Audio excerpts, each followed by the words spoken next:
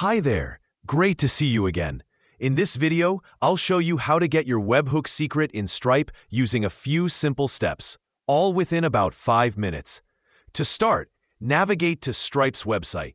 This is an essential step to ensure you're in the right place. Open your browser and type in stripe.com, or click the Stripe link if you have easy access to it. Once you're on the Stripe homepage, your next move should be to sign in. Look for the Sign In button, usually located at the top right of the page, and click it. This will take you to the login screen where you'll need to enter your email and password. Make sure these are accurate to avoid any access issues. After you've entered your credentials, hit the Sign In button again to enter your Stripe dashboard. Now you'll find yourself on the home page of your dashboard, which functions as the command center for all your Stripe activities. Scroll down until you see the Developer section.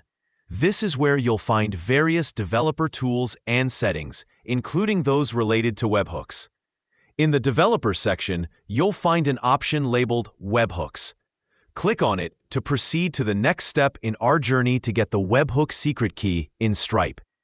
Now, to set up your webhook, click on Add Endpoint. This is crucial as it defines where Stripe sends event information. Without this setup, you wouldn't receive the critical data necessary to handle Stripe transactions. Once you've clicked Add Endpoint, you'll be directed to make specific selections. Start by selecting Checkout, then choose Checkout.Session.Completed.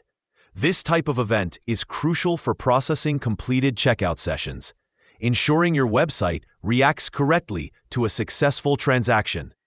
Next, proceed to Invoice and select Invoice.Payment Succeeded. This helps you get notified every time a payment-related invoice is successfully processed.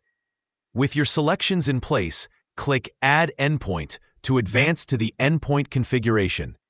Here, you'll see a field labeled Webhook URL. You'll be pasting a URL here, which serves as the address for where Stripe will send the webhook information. Take a moment to enter the exact URL you want as the recipient of the data. Then, below that, you can add a helpful description to keep things organized. Use this as a reference point to remind yourself later what this webhook is set up for. Finally, click Save Endpoint to save your configuration. At this point, Stripe sets everything up on their servers to start sending information to your specified endpoint, concluding the setup. With everything set, you've successfully obtained your Webhook Secret in Stripe. Now you're all set up to receive real-time event notifications from Stripe directly to your server.